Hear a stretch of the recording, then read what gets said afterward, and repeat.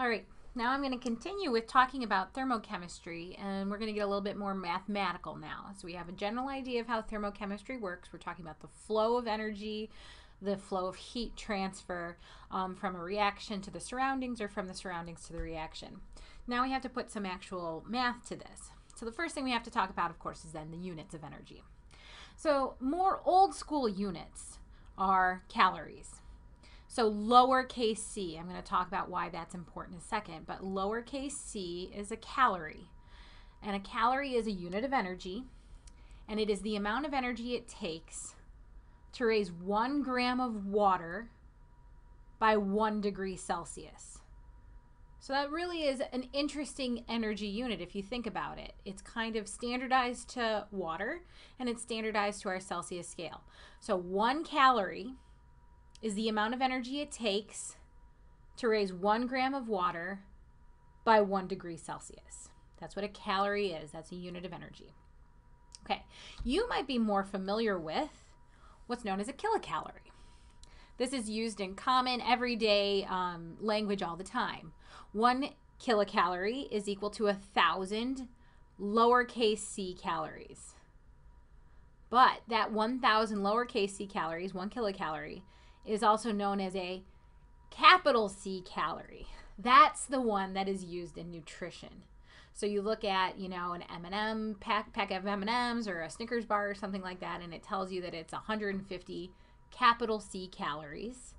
That means that it is 150,000 lowercase c calories. And they just do that so that we don't have these huge numbers on our packaging of food. So capital C calories, when we use them in nutrition, show us how much energy is available to us from the food that we eat. So again, most of the time I'm going to be talking about lowercase c calories. When you talk about calories used in nutrition, that's a capital C calorie. It's 1,000 lowercase c calories. Now again, calories are a little bit more of an old school unit. They're still used. My PhD advisor always thought about things in terms of calories, but there's been a movement in chemistry to move more towards joules. So this is the one that I'm going to try to continue to use with you guys, although sometimes I slip up and fall back into calories. So we're going to use the unit of joules. 1 calorie is equal to 4.184 joules.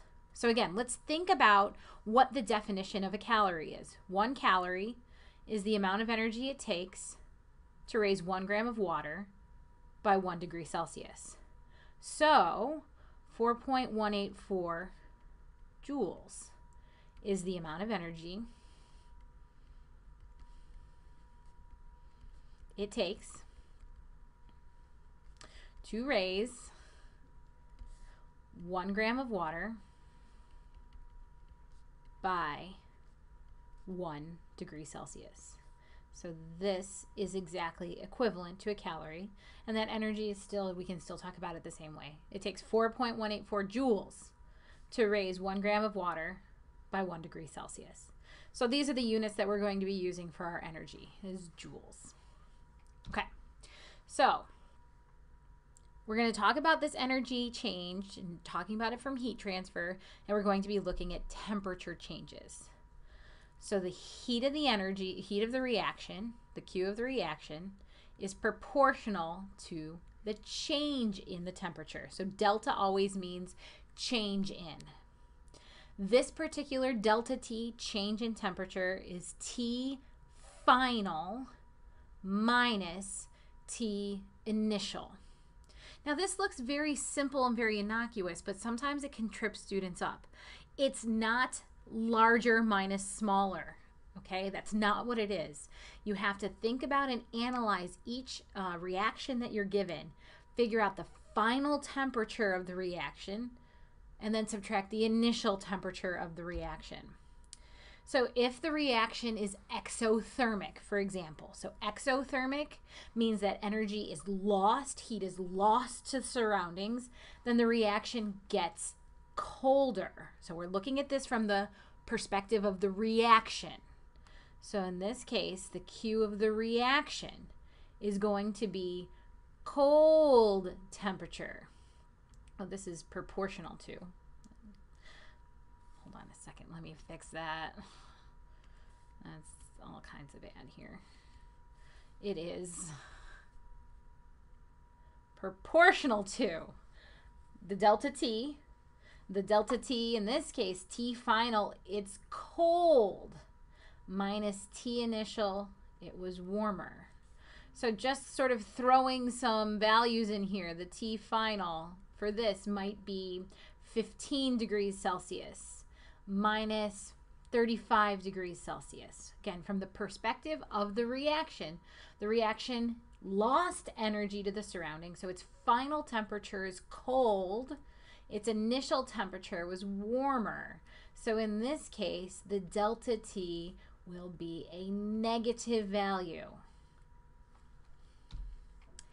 However, if the reaction is endothermic, then heat is gained from the surroundings and the reaction gets hotter. So in this case, the Q of the reaction is proportional to the delta T that the reaction experiences.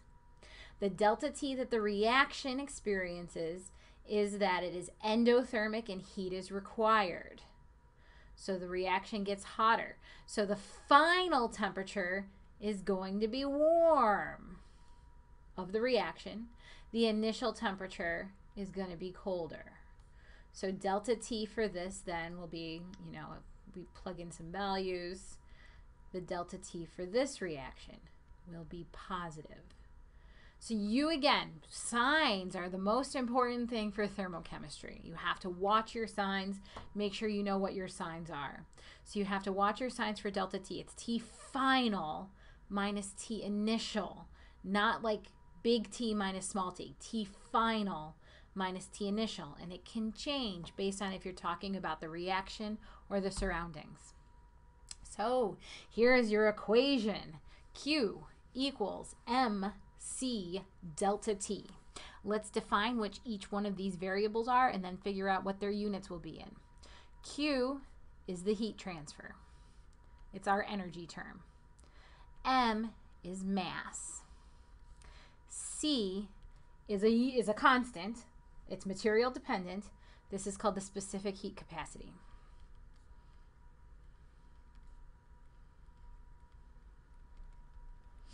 It has units of joules per gram degree Kelvin.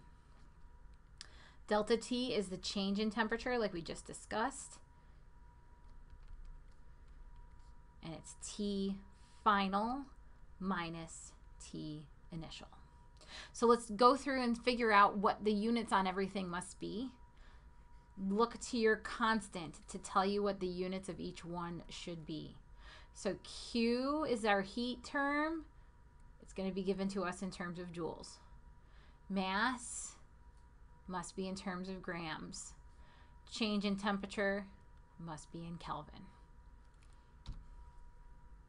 So let's talk a little bit more about that specific heat capacity. Like I said, it is material specific.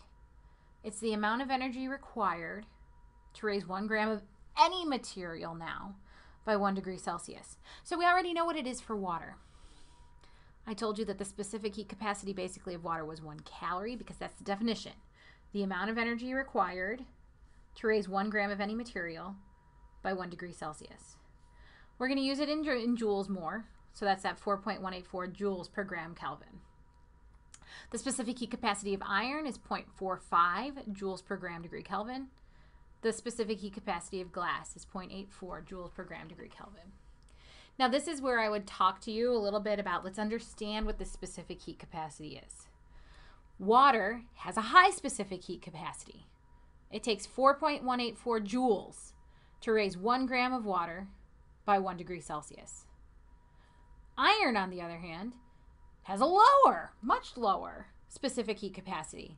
It takes 0.45 joules to raise 1 gram of iron by 1 degree Celsius, or Kelvin rather. So then the question is, which material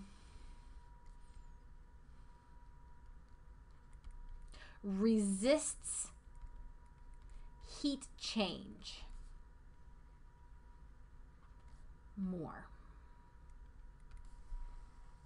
So think about that for a second. Water or iron which one is going to resist heat change. Basically, which one is it going to take more and more and more energy before the material actually changes temperature? The answer to that is water. Water has a higher heat capacity. It takes more energy to change its temperature. This is really what water is a very unique material for many reasons, but one of those is its specific heat capacity is very, very high. This is why we use water to cool different electronics. There are some fancy electronics that are water cooled. Also, nuclear reactors are water cooled because they produce so much energy. That energy has to go somewhere.